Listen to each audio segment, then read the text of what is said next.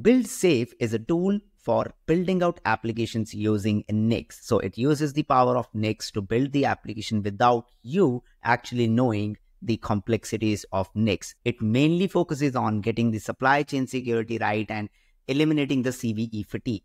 So Nix is a 20-year-old plus technology that is focusing on reproducible builds, and we think reproducible builds is a very big thing. But the complexity of Nix ecosystem has restricted its adoption, and that's where BuildSafe comes in. It's all about making the supply chain software compliance easy so that you can actually choose the right set of packages for your deployments with the CVE knowledge attached to a particular package from the 90,000 plus Nix repositories, creating high quality SBOMs and provenance for the supply chain security.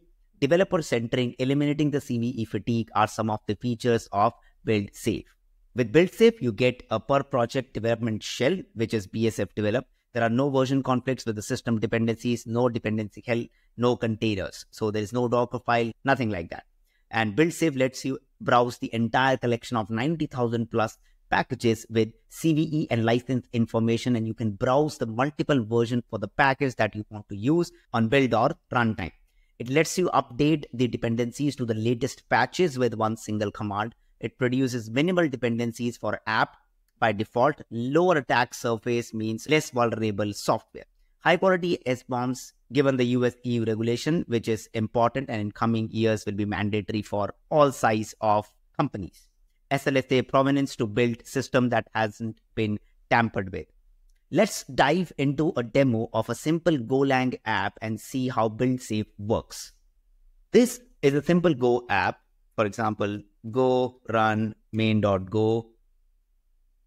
And if we go here, localhost 8080. So this is a simple app where you can add and delete the names. And what we are going to do is we will try to build the artifact and everything using BuildSafe. I have already BSF CLI installed. There are download instructions that you can follow, the quick start guide. So what we'll do is first BSF init, which checks the language. So right now it supports Python, JavaScript, Rust, and Go. So it checks the language and creates the files which are required, which are the Nix files and the bsf.hcl file that has the skeleton of what all packages are needed, and then the Nix files for running it as Nix shell. So now if I do ls, I will see a bsf.hcl file, which contains some of the information about the packages required at the development and the runtime and the Go module. And then the BSF directory will be having the flake files. The next step is we do git add, that is required for the Nix sandboxing. And then we do BSF build. And if you see, it created a BSF result directory, and you can simply run the artifact. And if I go again, I refresh, it is running locally. And also we can do BSF develop, and it will start a new shell, a new Nix development environment for the developers. So it creates the environment, and then you can do the work and exit.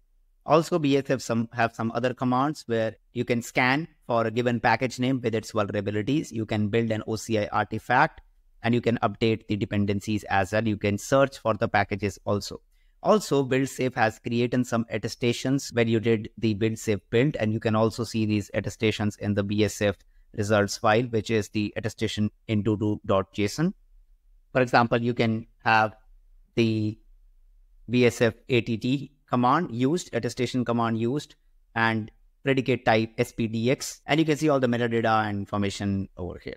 So supply chain security matters, and building a collaborative tool for the developers and the security teams building the security left is pretty much important, and BuildSafe helps you do that with the help of Nix and also easing out the complexities of Nix. Join our Discord and let us know what do you think about BuildSafe and how would you want to use it, or what features would you like to see in BuildSafe. This is the right time to get involved in this particular ecosystem and also think about the security in the right way.